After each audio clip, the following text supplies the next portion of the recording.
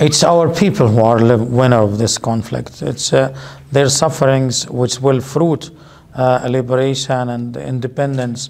It's the steadfastness of the people who were continuously slaughtered and slain by the Israeli barbaric attacks and continuous offensives for decades. We offered 20,000 martyrs in this confrontation. Most of them, they are children and women.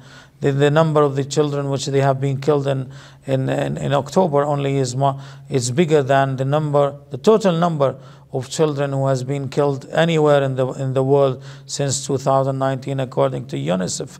The winner of this war is the better future of our people, of our masses in Palestine.